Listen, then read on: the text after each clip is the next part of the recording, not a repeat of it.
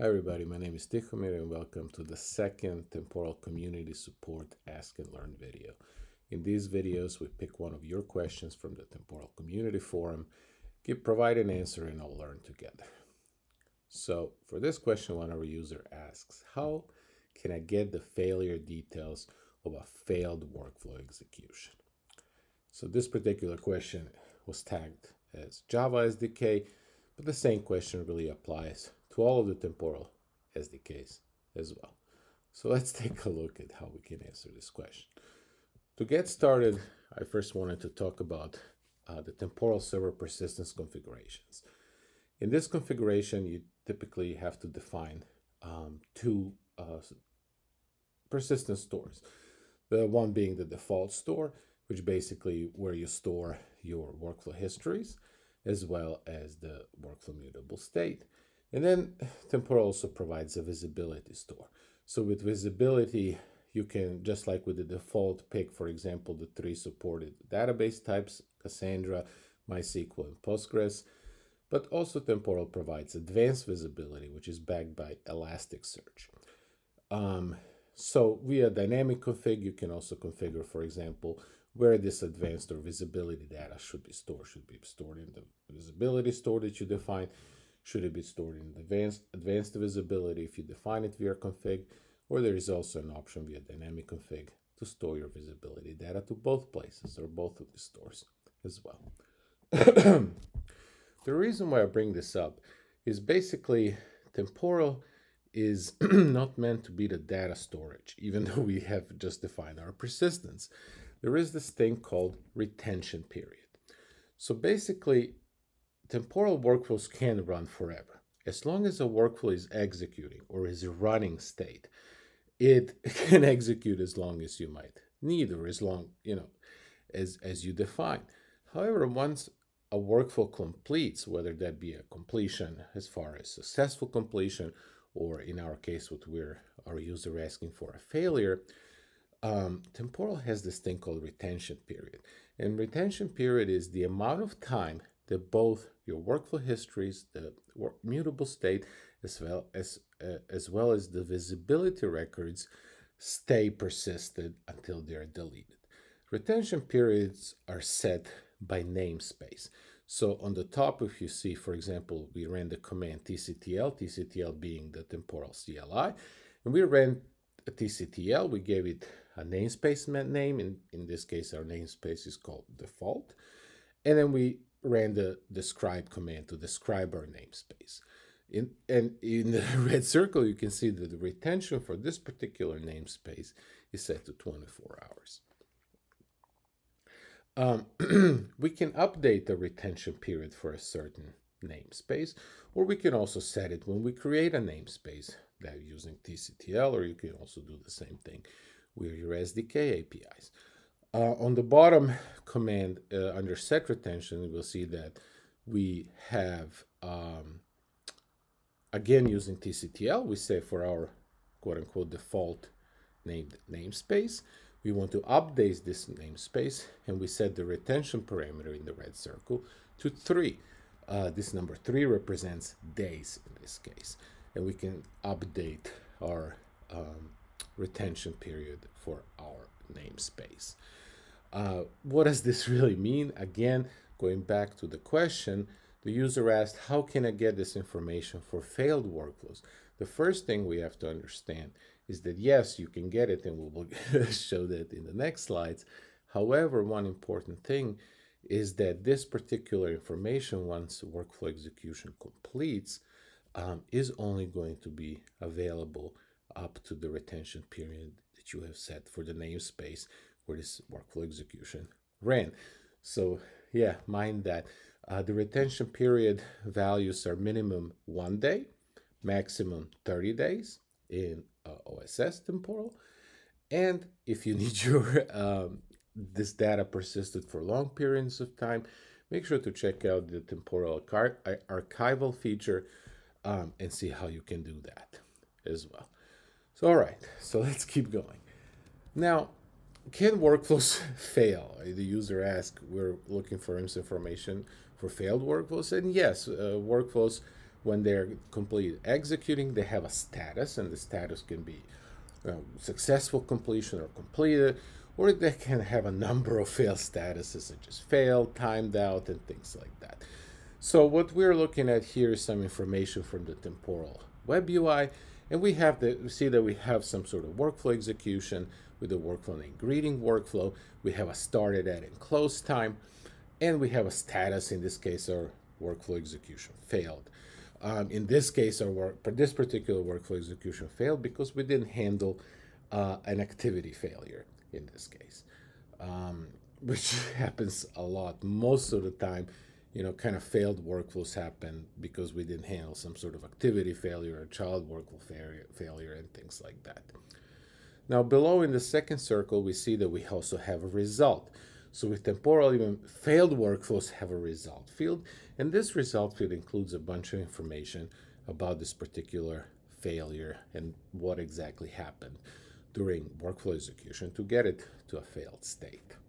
Now again, we see here the close time.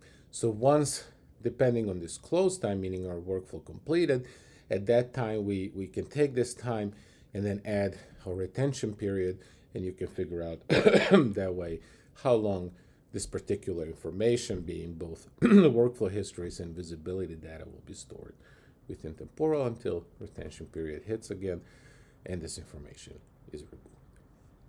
Now, if we expand in your UI, whether you use version v1 or v2 or whatever, you can expand the workflow results, and we can see that Temporal stores a lot of information about the failure that actually happened. If we see here going from top to bottom, we can see that we have some sort of message. In this case, our message is that our activity failed during our workflow execution. We didn't handle it properly using, try catch blocks or checking the error and things like that, or making sure that we're handling the error. And we have some other information. For example, we have a cause. In this case, our cause itself has a message, which is some simulated error. We have a stack trace because we ran this particular workflow with Java SDK. We have a full stack trace, and we can see exactly what happened. We have this information called application failure information, and this is very important because Temporal gives you this kind of out-of-the-box information about the failure, such as application failure and activity failure and things like that.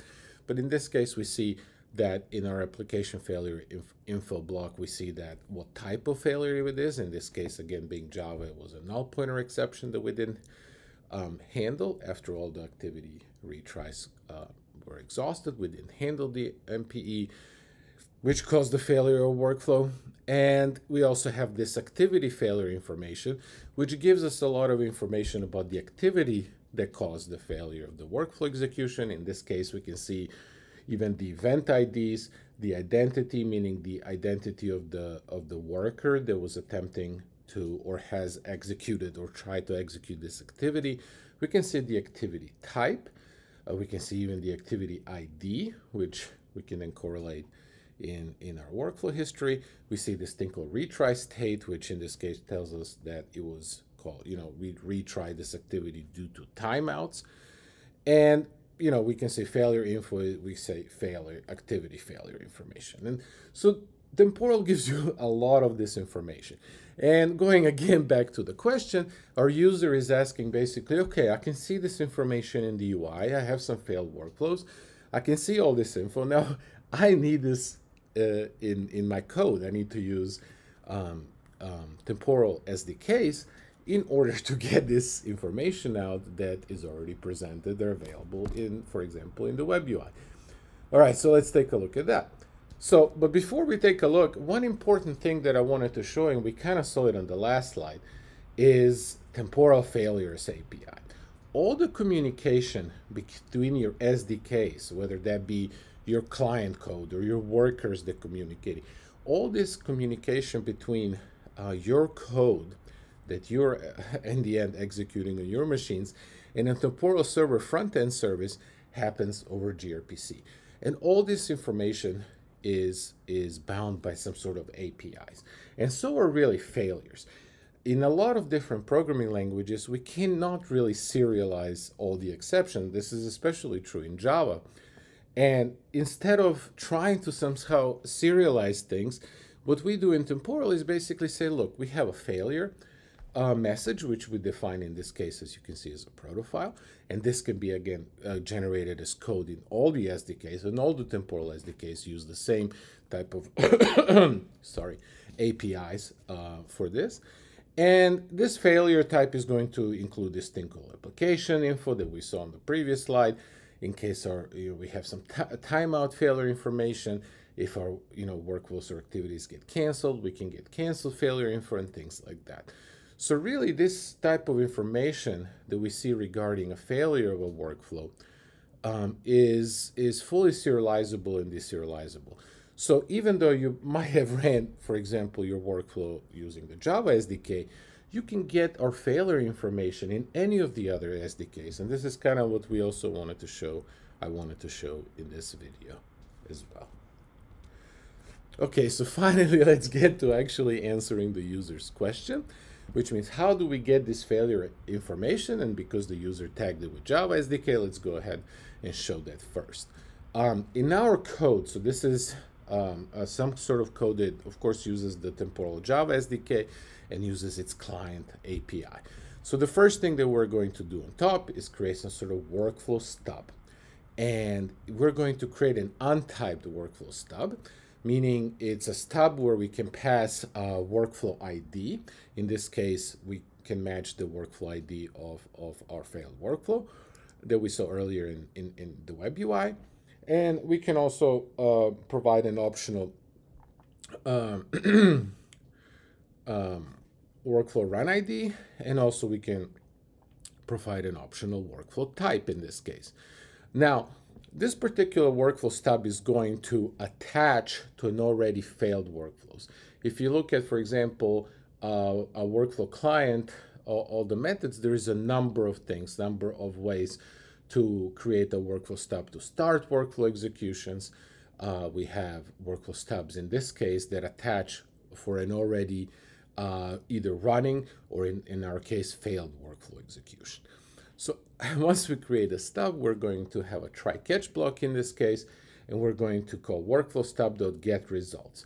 And workflow stub.getResults on an untyped workflow stub is basically saying just get me the results back if the workflow is already running, which in case it's or not, it might be a blocking call to wait for the actual results. In this case, we're just going, since our workflow already failed, we are going to just get the results back of our failed workflow. The cool thing about this code is that we don't have to have our workers running to get this result information. and that's very important. This is unlike, for example, when you want to query already completed or failed workflow execution, where you do have to have your workers running. For that, for workflow stub.getResult, you don't have to get your workers running, and you basically just get the result back that we saw on the previous slides as far as the JSON goes of the result field of the workflow execution. So now let's take a look at getting the failure info. In the previous slide, as we saw, we can catch a workflow failed exception. And in this case, because our activity failed, we can basically say, okay, get the cause of our workflow failed exception in this case, because this workflow did fail, we have to catch it, and we can convert it to activity failure. And now we can call this print failed activity info method, which we'll see in the next slide, to get all of this info out. So if we look at on top, we can get the worker identity, we can get the activity ID type, again, the scheduled and the start event IDs, we can get the retry type, the error type, the error message, and for Java SDK, we can also get the stack trace as well. So you can see with using just the Temporal Java SDK APIs, we can get all this information that we previously saw in the web UI as well. So we talked about how failures in Temporal are basically defined via defined protos or an API that exists. So even though we executed this particular, how do you say, work with the Java SDK, we can get the same exact failure information via the Go SDK as well. So the way we're going to do that is, if you see on top of this, we are going to say client.get workflow. This is going to return us a workflow run. And with get workflow, again, we can attach ourselves or get the workflow execution for either already running or in our case already failed workflow execution. And we pass the exact same things like a workflow ID and run ID in this case. And then once we do that, we call get on that to basically, in our case, there's going to be, of course, our failed. We're going to get an error, and we can go use the same type of way we did with Java to get the workflow execution error. Then we can unwrap that into activity error and our application error. And again, we can get all this information like a worker identity, activity ID, start, end events, error types, error message, and things like that too. All right, so hopefully this answers the question. I hope you guys learned something. Thank you very much for being here and listening, and I hope to see you guys in the community, community.temporal.io. Thanks, bye.